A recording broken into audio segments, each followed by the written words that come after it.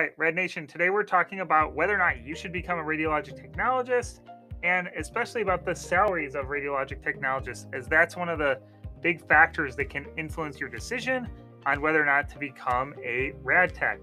And from how radiology works, we have bite-sized information about the physics of radiology. This can be quite helpful as you're studying for your registry exams if you decide to become a technologist.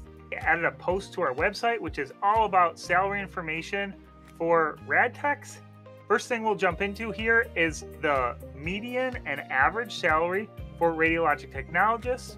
So the median salary is about $61,000 and the average salary is about $66,000.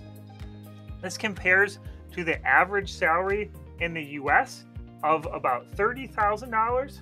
So it's a relatively well-paying job given that you only need a 2 years associate's degree in order to become a radiologic technologist. There's well over 200,000 radiologic technologists that are practicing today in the United States. Becoming a Rad Tech does allow you to have the freedom to move from one part of the country to another part of the country, as operating the radiologic equipment is relatively similar.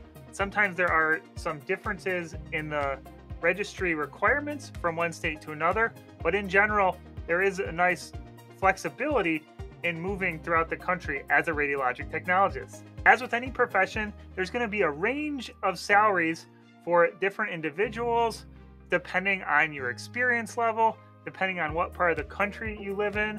The kind of standard range would go from upper $40,000, close to $50,000 for what we call the 25th percentile. And then the 90th percentile is close to $100,000.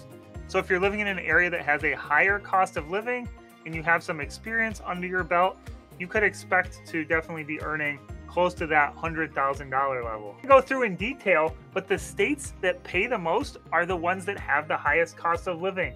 So if you just look, you would say California and Hawaii, those are the states that pay the most for radiologic technologists.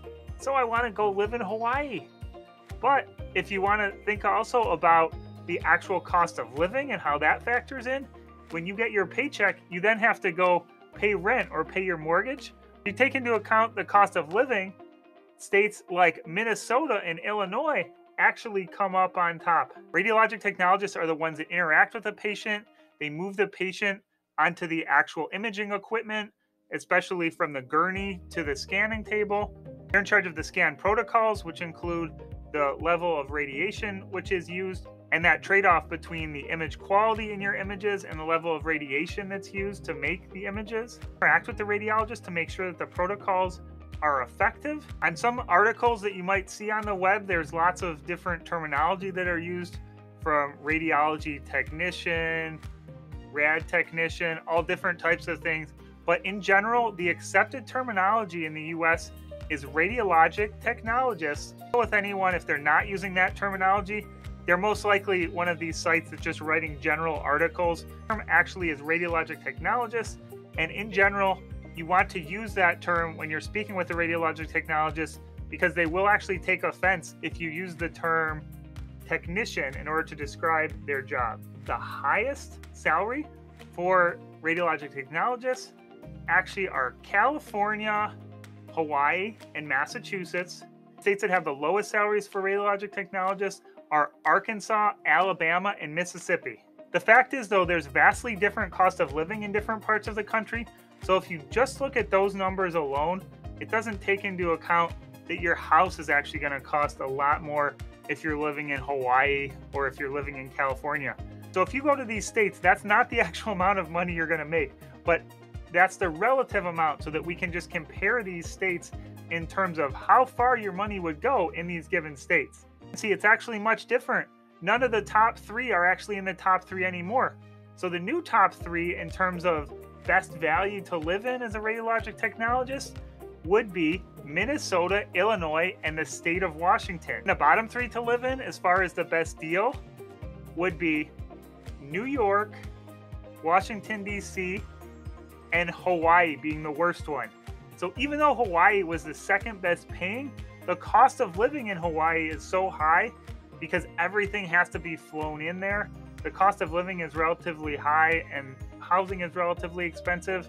So at least we wouldn't recommend in general to pick up and move to Hawaii if you're looking to improve your standard of living as a radiologic technologist. If you're coming to the end of high school, or if you're in another field and you're thinking about retraining into the field, becoming a radiologic technologist actually requires just a 2-year associate's degree, programs where you can get a bachelor's degree, and it's even possible to go on for a graduate study. Usually people do that after they've already taken a full-time position.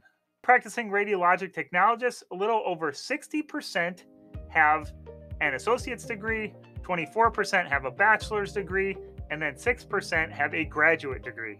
Completing your schooling, you take a registry exam with the AART, and after you've passed your registry exam, you're then a registered radiologic technologist, so you get the initials RT at the end of your name, and you get to go update your LinkedIn, update your resume with the RT. RT has more than 300,000 radiologic technologists that are registered. At this point, I've mostly been talking about radiologic technologists generally, but typically the first thing is to go and study to be an X-ray radiologic technologist. More programs available and more positions available as an X-ray tech, but the salary is a little bit better if you go to be a CT, ultrasound, and MR technologist. So a lot of times people will actually cross-train into these other modalities after they've already become an X-ray tech. But it is possible actually to go straight and become an ultrasound stenographer or become an MR technologist straight away without having gone through the X-ray school first.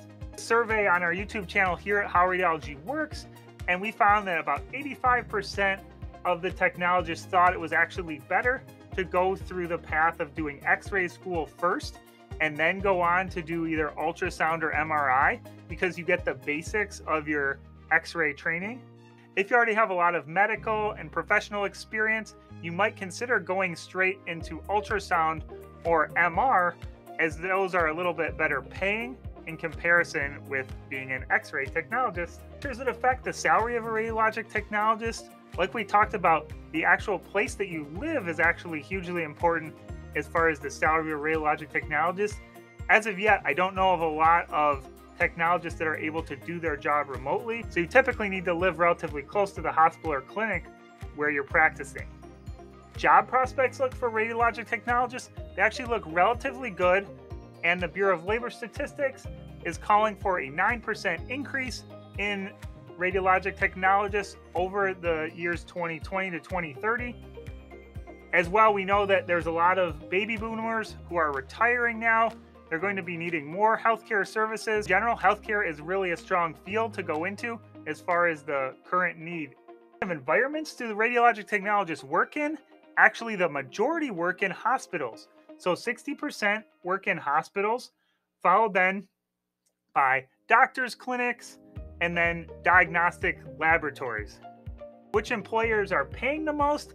Actually, the employers that are paying the most are a lot of times when radiologic technologists are using their skills that they got in radiology school and in practicing clinically, and then going to apply those in industry. So in research and development and in management and consulting, those are the highest paid jobs as a radiologic technologist. We did a survey at How Radiology Works, and we found that 60% of the respondents actually said that they are currently hiring at their facility for radiologic technologists. 4% said no, they're not, and 16% they're not, but they should be. But you also have to consider that being a radiologic technologist, you are one of the direct respondents to the patients, and you're also directly answering to the radiologist when they're calling you up and saying, where are my images? I really need them now in order to make this diagnosis. If you're thinking about a city that you want to live in, you're really going to want to do the research yourself to see how much housing costs in that area and groceries and things like that relative to what the salary that you could get at a hospital or clinic in that area. All of the top paying cities in the top 10 for radiologic technologists, they're all in California. But like we talked about, you also have a relatively high cost of living there. So when you're making the decision yourself, you want to take those things into account. As an aside, if you want to talk about where's the highest density of radiologic technologists, that's actually in Rochester, Minnesota. So at the Mayo Clinic, Rochester, Minnesota is a relatively small city, and there's a lot of radiologic technologists. So there is many more radiologic technologists per population in Rochester, Minnesota, and compared with other places. Hope you found this useful as far as the salary of radiologic technologists. Again, there's lots of other resources online, so I would consider looking at a number of resources from a number of individuals. You want to hear from some people that have firsthand experience of doing the job day to day. So some of the things that I've heard about for radiologic technologists is actually, it is a relatively labor-intensive task where you do need to do that process of moving the patient from the gurney to the table. So if you're relatively worried that those types of tasks would be hard on your body, radiologic technologists might not be the best avenue. In general, radiologic technologist is a very well-paying job, especially if you just have an associate's degree. There's just a few things that you could do that are actually higher paying with an associate's degree.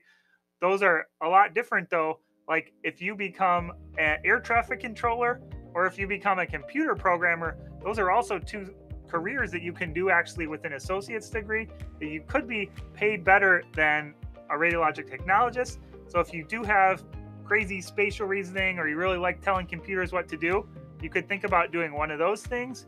If you're really interested in a job in the medical field, definitely consider learning more about what it's like to be a radiologic technologist. And for more about the physics that you need to know as a radiologic technologist, check out our website, howradiologyworks.com.